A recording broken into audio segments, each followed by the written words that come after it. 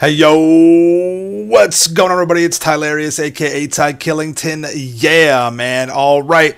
Today is the Cayo Puerto Rico DLC day, and I'm back at it with another vehicle review video. Alright, guys, make sure you subscribe, turn notifications. I'll be pumping these videos out all day, all week, alright? This vehicle that we're going to go over with the review, performance, weapons, whether or not you should buy it, whether or not you need it, is going to be the RO-86 Alkonost, all right? $4,350,000 buy now price, $3,262,500 trade price, which you can unlock as a leader by completing the Cayo Puerto Rico heist finale using this vehicle as the approach vehicle, okay? So that's how you can do that. You save about $1 million.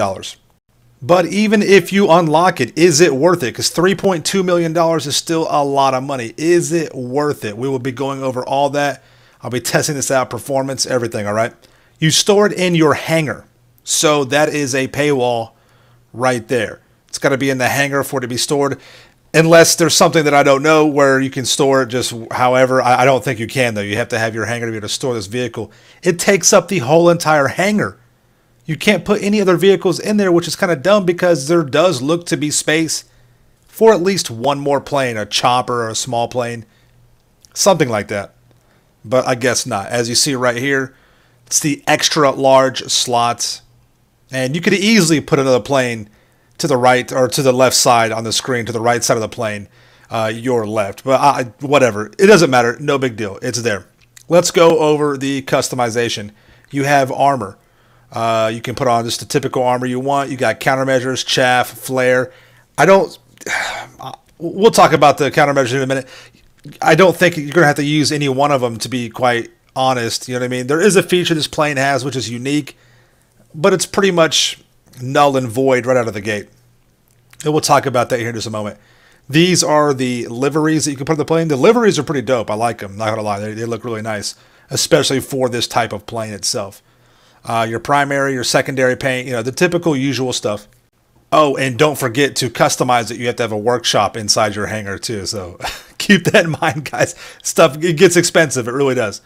All right. So we got all the custom. That's really about it. You can add bombs on there if you want to. It's got the same bombs that you've always, you know, that we already know. The cluster, the regular, all that good stuff. You can put those on at your leisure, right? So the plane takes off pretty easy. It's got decent speed. I will say it's faster than the Bombushka and the Volatile. Thank God. I mean, it's ridiculous. It maneuvers pretty good as well. It can kind of fly around pretty tight circles. It's got a weird feature where when you tilt the nose up, it wants to climb really fast, but you get stuck in that. And it's kind of hard to get up and down any further. It can turn decently well. It does the same kind of thing on the turn where it'll kind of like turn really quick and really fast, but you'll get hung up on the turns as well. With the bombs, they are not unlimited. You do have a limited amount of bombs to drop, so that is kind of a bummer with this. The plane has a feature that no other plane has in the game. It has a stealth mode where if you are above 1,600 feet in the game, as you can tell right here on the altimeter, your plane, or this particular plane, goes off radar. You can't be seen on radar. And if you go down below that, then you can be seen. However, to accurately really drop your bombs, you have to be kind of lower. If you want to see the explosions and stuff, you kind of have to be lower than that. And the bombs are not unlimited. So, you know, whatever.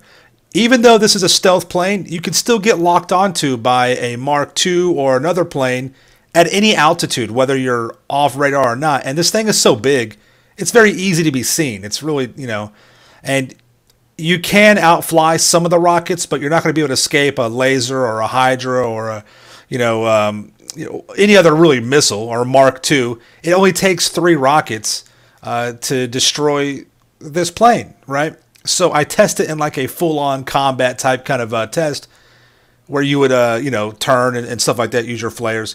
I went ahead and you can call it in from your interaction menu, but it spawns it godly far away. I called Moore's Mutual to get it back after the explosion. You know, of course, the same thing as usual. And then I go to call it back, and well, you'll see here in just a minute. It's ridiculous, but they might as well just keep it inside your hangar. because I don't think there's a lot of locations that I don't think you can just pick this up in the canal like you normally do for another plane, like a Hydra or like a chopper or whatever. But no big deal. So go ahead and call this in from the interaction menu, and yeah, it spawns it all the way on the opposite side of the map, and part of the wing is inside of the mountain. So whatever, no big deal. Just a little weird for Rockstar to be doing that kind of stuff, right? But again, it takes off pretty easy. It's no big deal with that, so it's all right. I thought there'd be some kind of like JTOL, but there's not. Don't really need it though. It's okay. And then I tell the crew to give me like a full-on combat experience here. I just wanted to try and outturn the missile, and not really effective. Not really at all. It pops out 4 flares, which are effective with deterring missiles, but you're gonna eventually, if you get hit once, it burns out your engines, and you eventually just stall out, and you can't really outrun anything.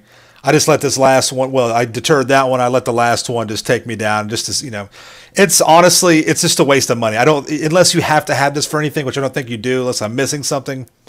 Even at $3 million and some change, it's just not, you don't have to have this vehicle. Purely luxury, a big letdown, to be honest. It's just another volatile, a little bit faster volatile or Bombushka with actually less offensive capability than the Bombushka. So, and the volatile. But, yeah, kind of just a bummer on that one. So let me know what you guys think in the comments down below. Thank you so much for coming to the video. Make sure you subscribe to my channel for the ills and reals content in the game. Smash that like button. See you guys in the next one. All right, peace out. Yeah.